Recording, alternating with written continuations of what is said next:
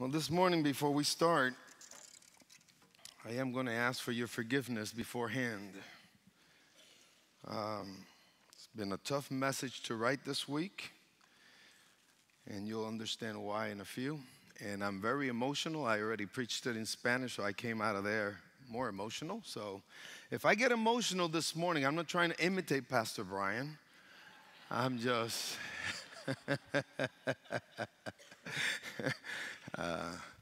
I'm just emotional today, but I'm glad to be here with you this morning, and I hope you're glad to be here today, serving the Lord and praising His name. What a great time of worship that was. All right, we can edit that part out. Now I can start.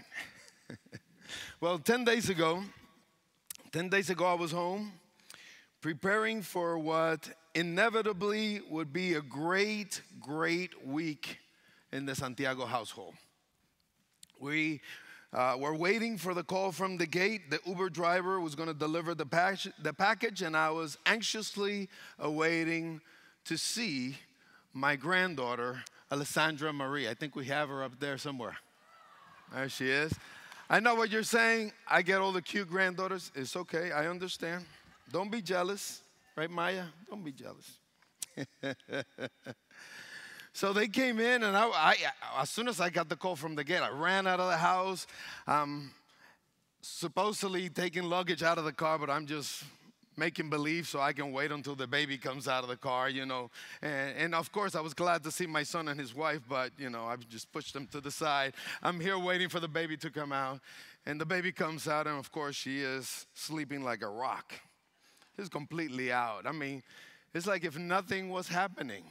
It's like she wasn't even excited that I was excited. She didn't even know I was there. But yes, I had to wait a long time to carry her and start our new relationship, because the last time I saw her, she was 2 months old. So now we're starting all over again, and she doesn't even like me right now. But it's okay. I got one that likes me, and I love her. So I'll work on the other one little by little. Hopefully it won't take me 13 years, right? But have you ever experienced that kind of excitement in your life? Have you ever experienced where something really good is going to happen and you're all excited and life is going to be good? And I had taken vacation, which we need to talk about that. It was no vacation, but I was off from work, and life was going to be good. This 10 days was going to be exciting. And I had a good weekend. I had a good Monday with my family. But Tuesday, I get a call from Brian early in the morning, and I'm like, I'm on vacation.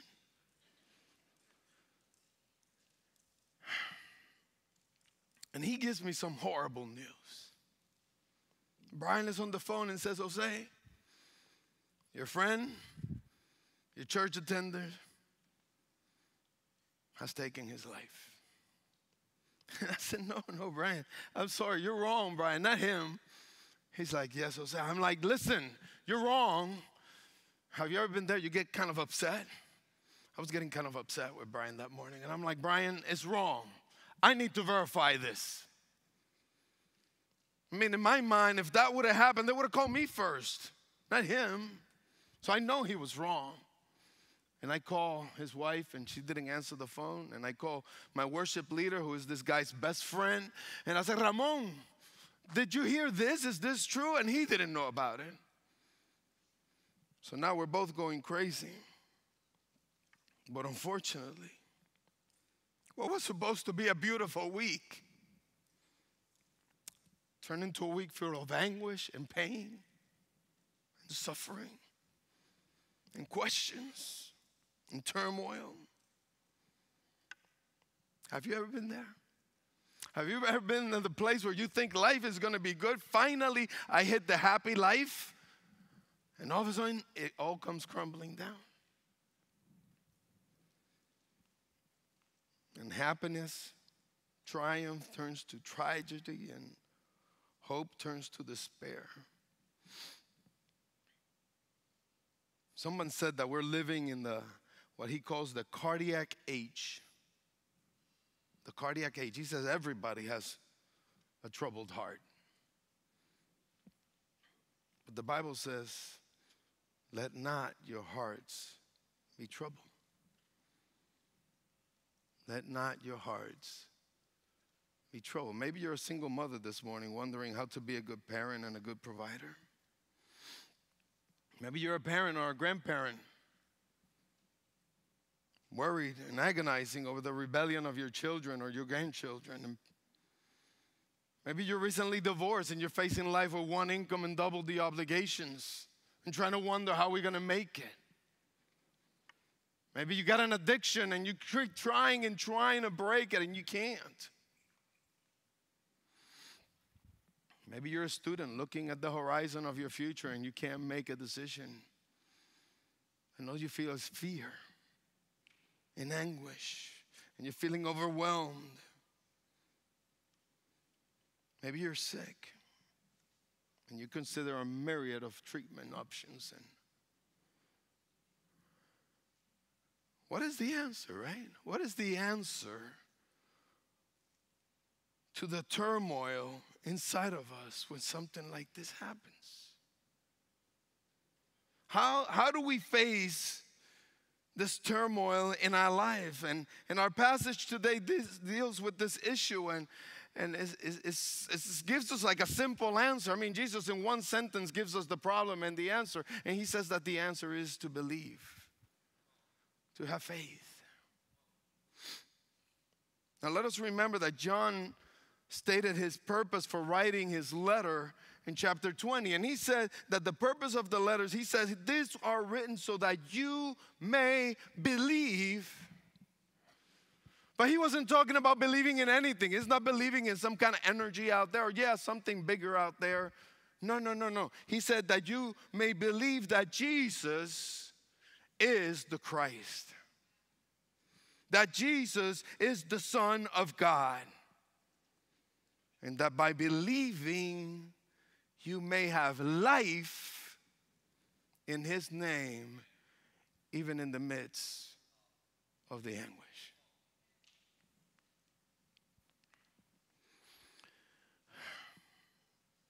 Today's passage is a very practical passage. I'm going to be reading a lot, and the reason I'm reading because my mind is all over the place, really. So forgive me for that. But it's very practical, especially for those of us who have this tendency to have what I'm going to refer to today as unholy turmoil or a troubled heart.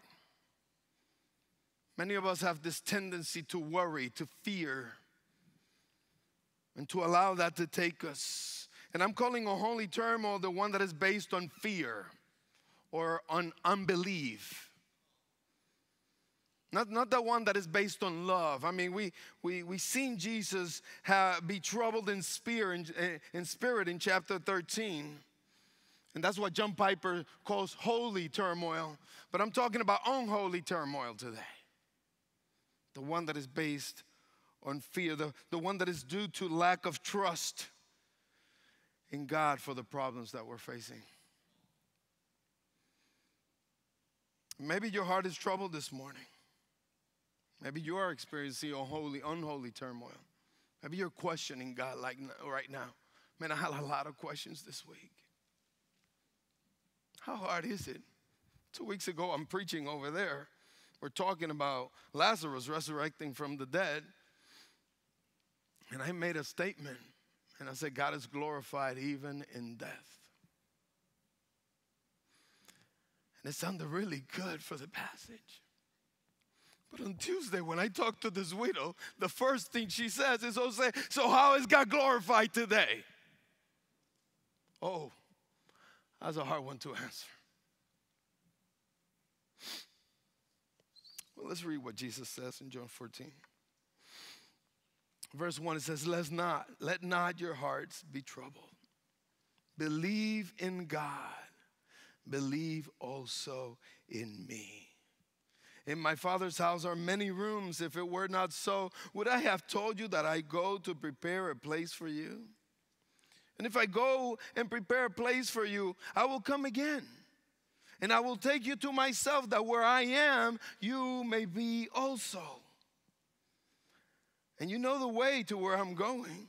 And Thomas said to him, Lord, we do not know where you're going. How can we know the way? And Jesus said to him, I am the way and the truth and the life.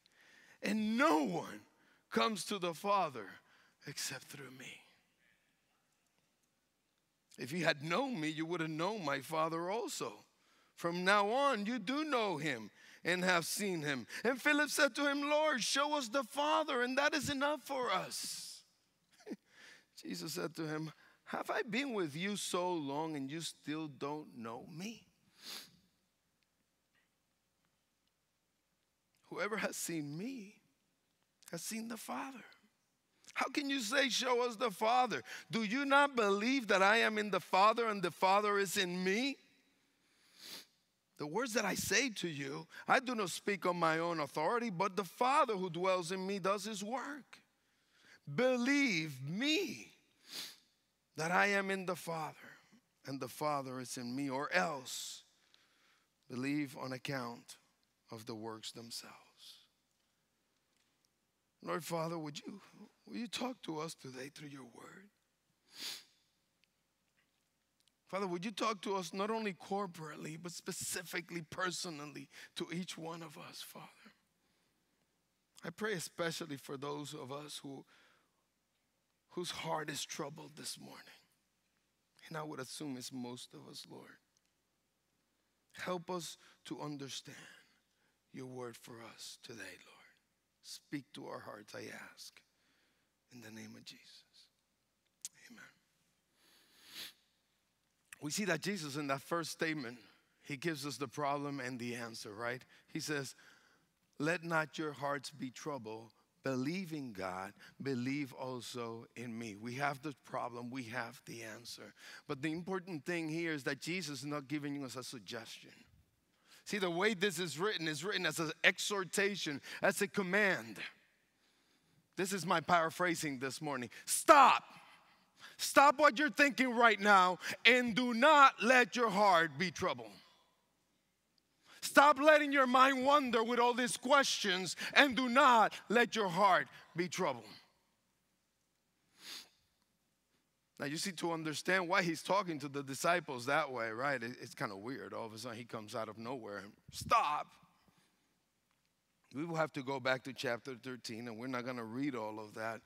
But I want you to understand why he's saying this. You see, for the disciples, everything was going good. They've been walking with Jesus for 3.5 years. They've been seeing miracles. I mean, they just saw him feed 5,000 people plus and create food out of nothing. I mean, he was just making food. I mean, they're looking and they're saying, wow, the only one that can create is God, and this guy's creating food. He's healing people. He's doing miracles all over the place. People want to make him king by force. Remember that? And they're saying, this is it, man. We're coming close to the time. We're going to take over. This guy is going to liberate us from the Romans. Life is looking good. But then chapter 13 comes. And that night after Jesus washed their feet and shared a meal with them, he starts talking to them. And he said, you know what, guys? One of you is going to betray me. Whoa. Wait a second. It's 12 of us here, man. It's not like we have 1,000 people. One is going to betray you. It's no big deal. We're talking about 12 that have been hanging out together for 3.5 years. One of us is going to what? Betray you? Oh, yeah, and by the way, I'm leaving, and where I'm going, you can't go. But wait a second. We're just going to take over the kingdom here, and you're going to leave? Oh, and by the way, your leader, Peter, he's going to disown me before the sun even comes out tonight. Can you imagine what was going on through the hearts of these disciples? Could you imagine the trouble they're feeling inside? And it's in the midst of that Jesus says, stop.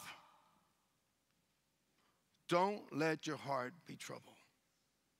Believe in God and believe in me. Wow. He says it twice. In verse 1, he says, believe in God, believe also in me. Then in verse 11 again, he says, believe me.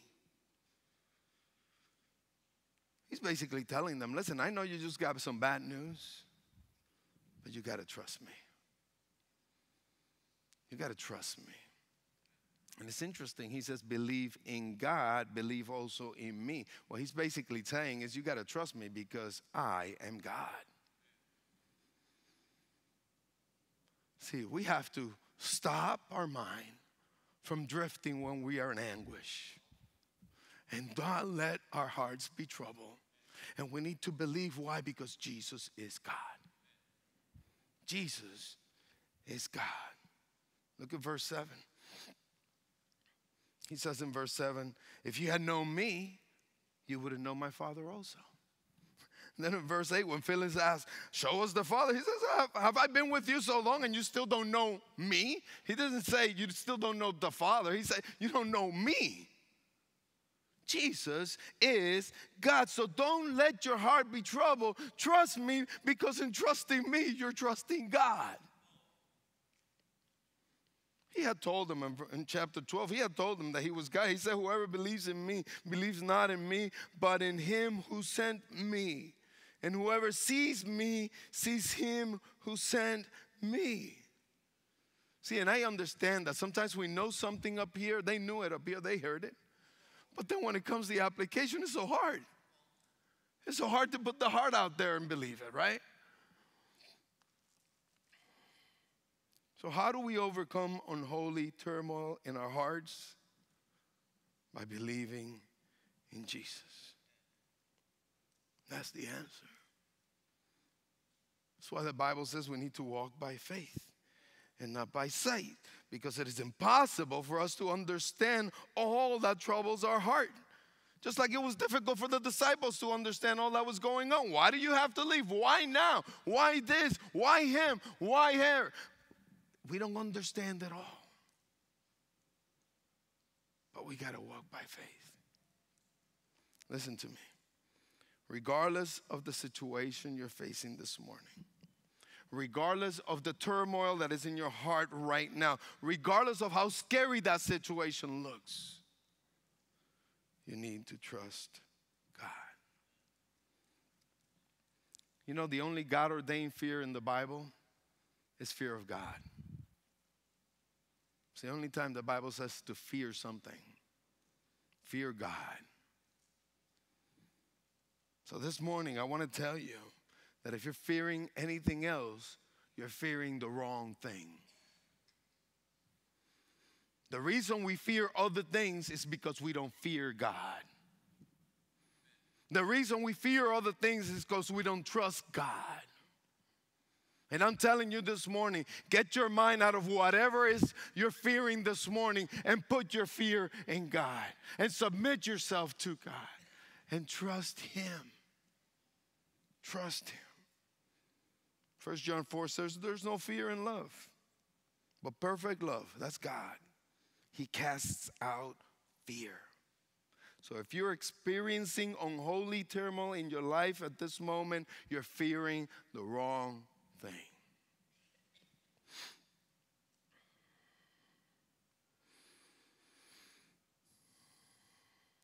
See, one of the problems I think we have with lessons like this, with messages like this, I think one of the issues we have with believing God is because what we understand that is good for us is different than what God understands is good for us. See, we need to trust that He has our best interest in heart.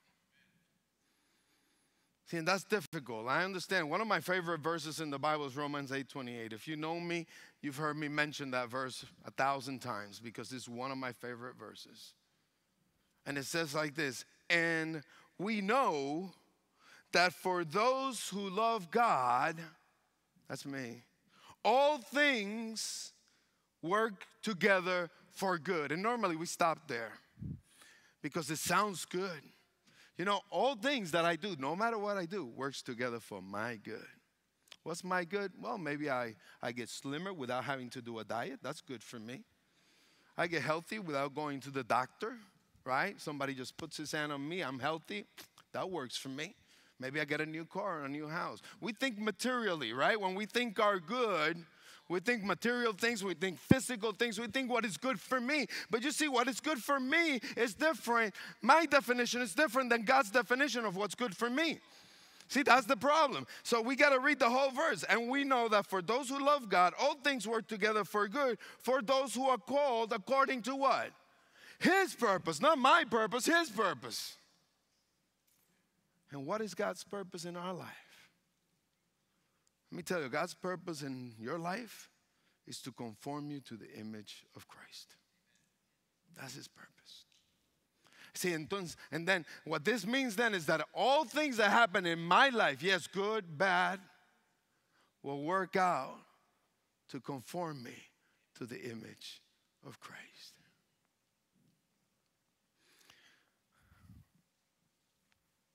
See, when my sister talked to me on Tuesday, and she wanted an answer to that question, so how is God glorified in this? I didn't answer. I was wise, I think. I didn't answer. And then on Wednesday, I didn't answer it again. And she continued to ask the question. But Thursday came around.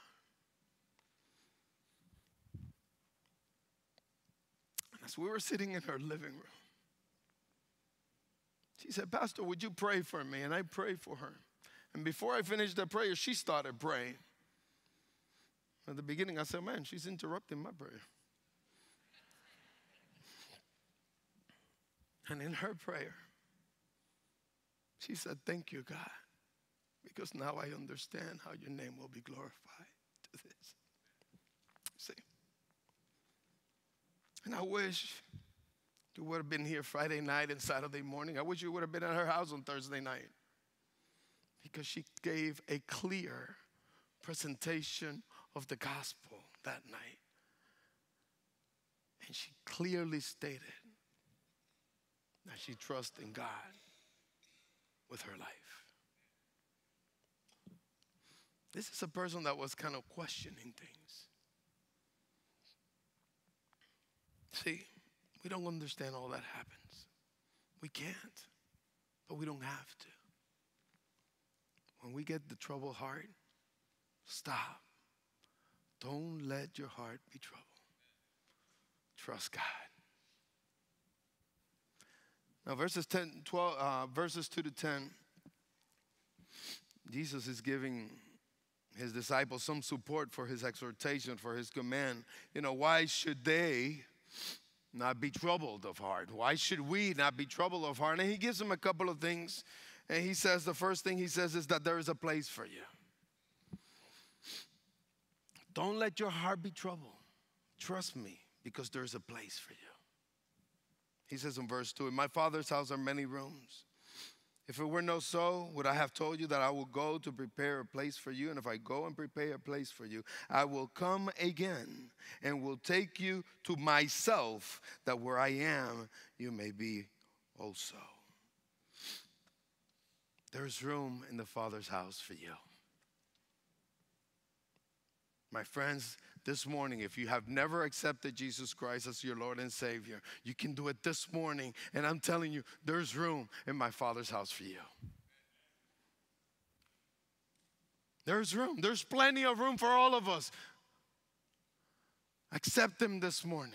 There is room for you. Now, when Jesus says, I'm going to prepare a room for you, He doesn't mean, listen, I need to go and clean it and wash it, you know, like my wife would do if somebody's visiting. She'd be like, oh, we got to get that place ready for them. It doesn't mean that there's construction to be done and Jesus had to leave and it's taking Him a couple of thousand years to finish the construction. That's not what it means, okay?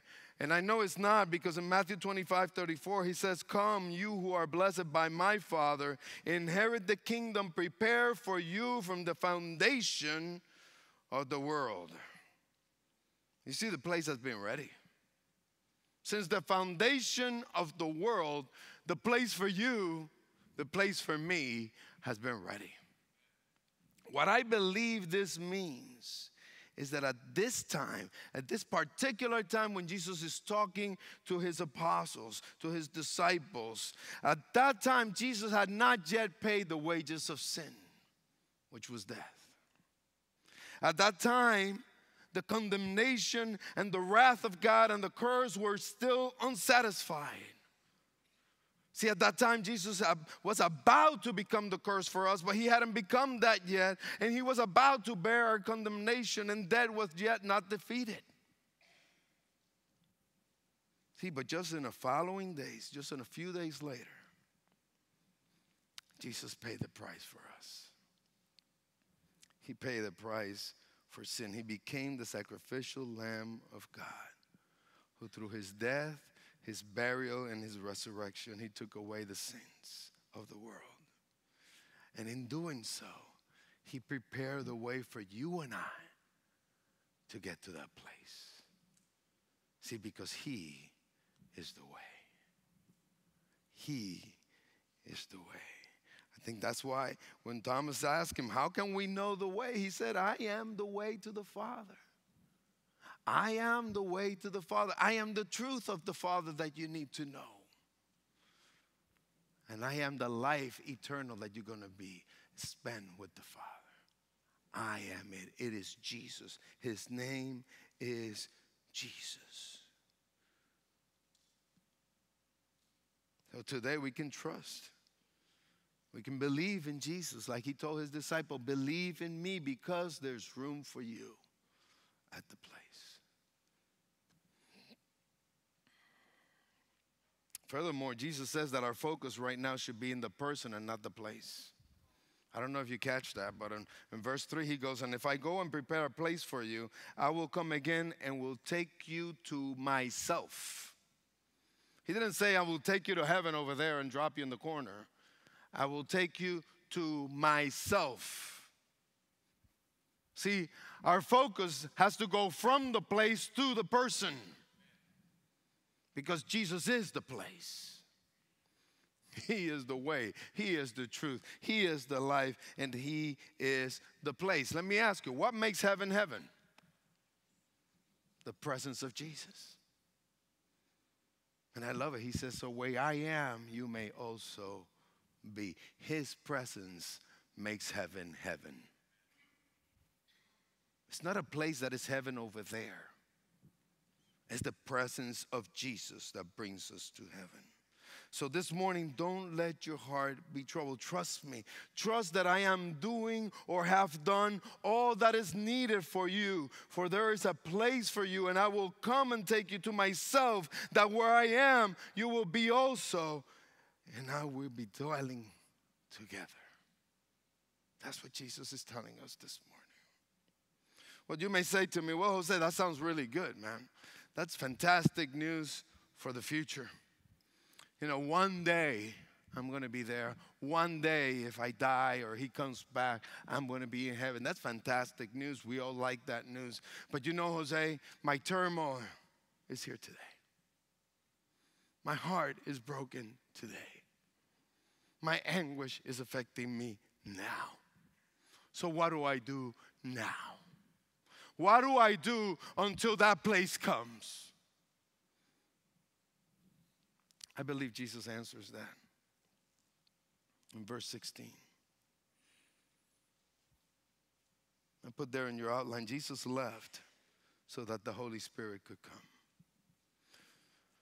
Jesus left so that the Holy Spirit could come. And in John 14:16 it says, and I will ask the Father, and he will give you another helper to be with you forever. The Holy Spirit has come into your life if you're a Christian this morning. And he is with you always and forever. Okay, you don't get more of him tomorrow or less of him today. I don't care how you feel. Some people tell me, well, I don't feel like the Holy Spirit's with me today. Well, I don't care how you feel. He's there.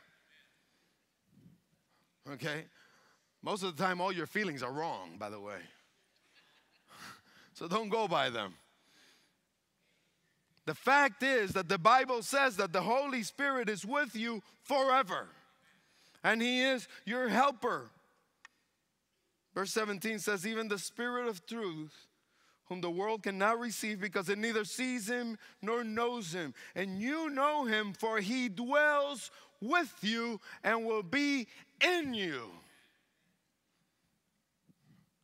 And look at verse 18. and I will not leave you as orphans. I will come to you. Isn't that great? Isn't that great to know?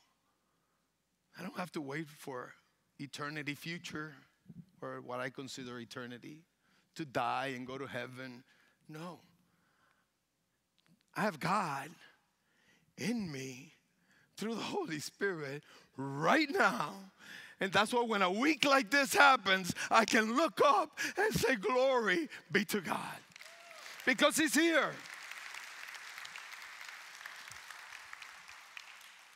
And that's why you and I can stop our mind from turning around and asking questions and not be troubled. Because you have the helper in you that will help you walk this path. So the antidote for our unholy turmoil is belief, is faith. Believe that Jesus is the Son of God. Believe that He came to die, to be buried, and to rise again on the third day, to defeat death, to defeat the grip of sin forever, so that you and I could have a place in the Father's house, could have assurance of our salvation in Jesus, and could have the comfort and the guidance of the Holy Spirit. That's why He's telling you this morning. And I know many of us have heavy hearts. In a crowd like this, many of us must be going through things. I normally don't do this, but I want to challenge you with something this morning. I'm going to play a song. We're going to play a song up there. And I want you to pay strict attention to the lyrics of the song. You probably have heard the song 1,000 times. But you know, it's one of those things we sing with them or whatever and we don't pay attention. And if you've been questioning God lately, maybe you've been praying for your marriage and the marriage is still the same. Maybe you've been praying for your husband or your wife or your kids and your kids still doing the same thing, your husband's still doing the same thing. Maybe you've been praying to break an addiction and things don't change. Maybe you're afraid. Maybe you have a doctor's appointment tomorrow that you're afraid to go to. Maybe a good friend died. Maybe a husband died. Maybe a father died.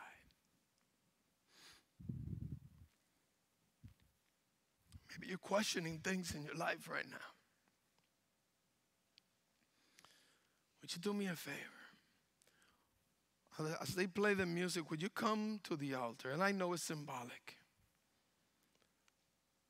Would you put that worry, that fear at the feet of Jesus this morning? And just say, Jesus, God, all I want to fear from today on is you. And I'm going to put all my fears in this altar. I'm going to leave them there. I'm going to walk away with the strength of the Holy Spirit, knowing that He can help me carry this turmoil in my heart. And let me go from unholy turmoil to holy turmoil this morning. Would you do that for me? I mean, it's not, obviously, this is not mandatory. You could do it at your seat. But I love symbolic stuff. I like to do things that to me mean something, and I think it will mean something to you. So as we play this song, would you come and please listen to the lyrics of the song? Go ahead, guys.